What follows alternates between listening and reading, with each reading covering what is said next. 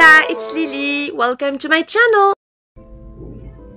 A lot of people started talking down about the 5th division, saying that anyone who goes there, either he is weak physically or he has got tattoos, a lot of tattoos. So his only choice is the 5th division, which is nonsense.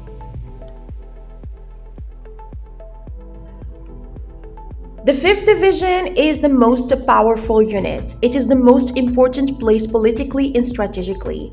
It is where the South Korean president comes to every time North Korea declares war. So guys, there is nothing wrong with that division.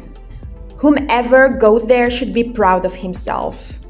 Because that's not easy to train there. It is the toughest places and divisions.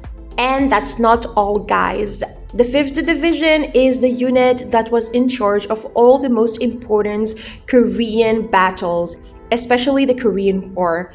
The 5th Division is where Korean army faced North Korean troops every day.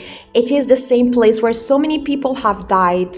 It is the same division where Jin is serving right now, and let's not forget that Jin got promoted to a sergeant, and that's not easy at all.